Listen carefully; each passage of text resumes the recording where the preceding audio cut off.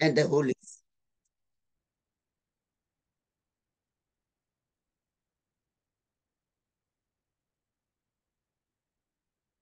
Beloved, I greet you all in the name of the Father, the Son, and the Holy Spirit. Today's message is entitled True Worship, and we are going to look at it from John 4, verse 24. Let us pray. Father God, we thank you for your word that does not come to you void, but accomplishes its purpose. Lord God Almighty, as we delve into your word, give us the understanding, give us the courage, and let us go forward in your word. Father God, let everybody who is listening to the sound of my voice on Facebook and all the social media be attentive to this word so that people will know how to worship you in spirit and in truth. Father, lead us by your Holy Spirit. Guard and guard us. And let us have the day of Pentecost experience. In Jesus' name we pray with thanksgiving. Amen. True worship. True worship is God-centered worship.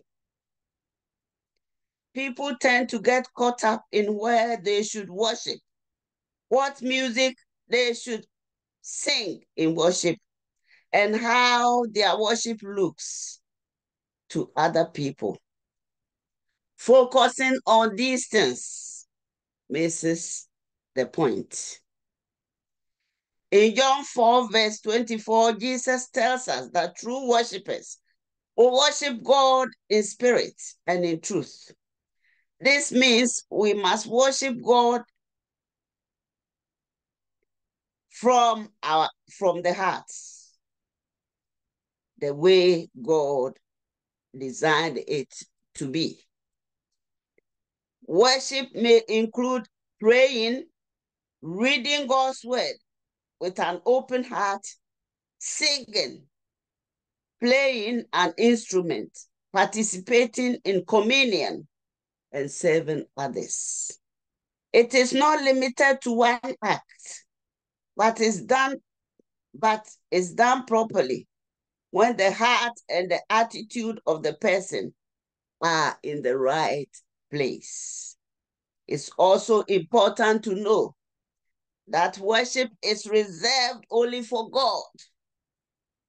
One of the 10 Commandments tells us to worship God alone because it is essential in our relationship with Him. Worship is not the slow song that we sing. Worship is not the amount we place in the offering baskets. Worship is not volunteering in the children's church.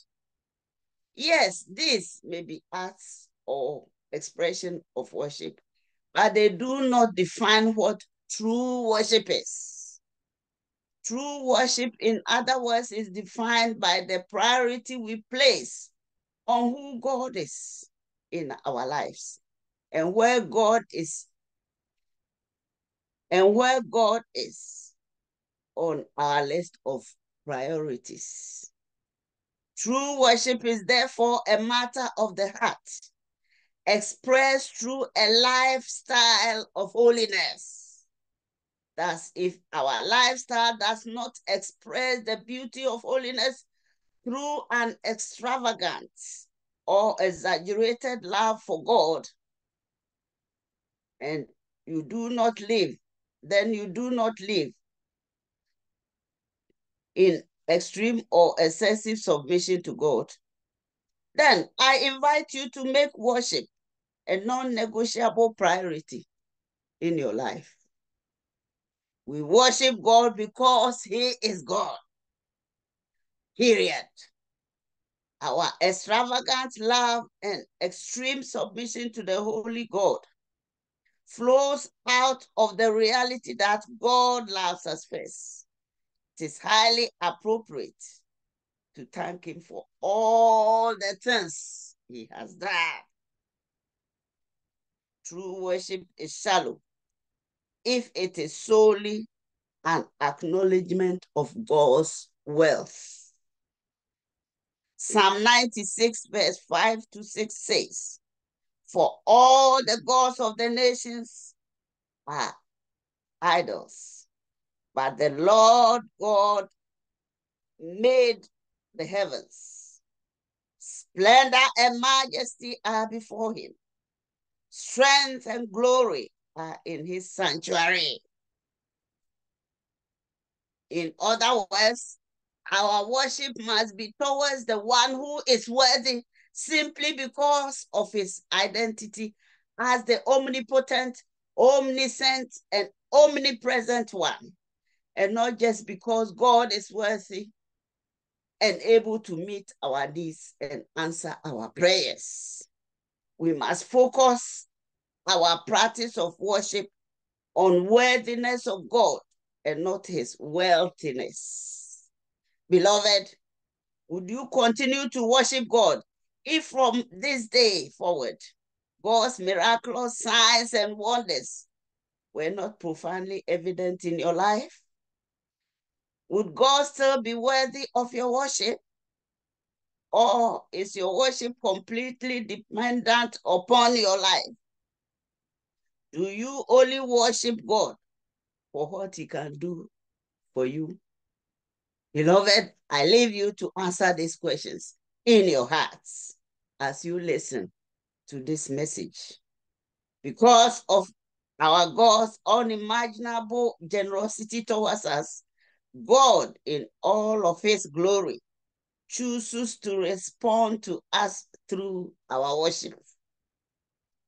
This is the promise that when we worship God with extravagant love and extreme submission, he'll come and commune with us. The promise is not that we will feel great, that our heavy load will be lifted, but that God will come. And when God comes in his own time as a response to our worship, Psalm 96, verse 13 declares, "Let all creation rejoice before the Lord, for he comes to judge the earth. He will judge the world in righteousness and the people in his faithfulness." In other words, when we worship our God, he will inspect our hearts first. The other benefits that we tend to expect because we lift our feeble hand and shout with our weak voices are worthless if our hearts are not right with God. Beloved, when we offer God our true worship, we are inviting him to inspect our hearts for anything that is not like him. This is the promise of worship. We can be transformed into God's likeness because he will reveal the truth about the condition of our hearts as we worship. Evaluate your expressions of worship so that through singing, declaring, and giving, you will give to the Lord the glory he deserves, as in Psalm 96, verse 8. The promise is that when we worship God in this way, he will come and commune with us. And above all, God will respond to our worship by making our heart more like his.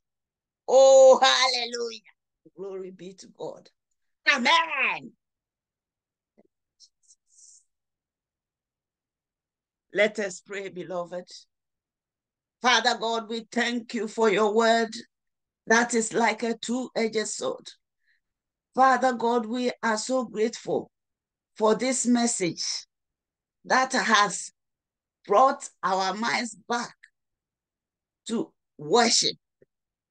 Lord God, remind us always when we go into worship to put this carnality aside and look to you alone. You alone, because you are worthy of our worship. Thank you, Father. Thank you, Son. Thank you, Holy Spirit. Amen.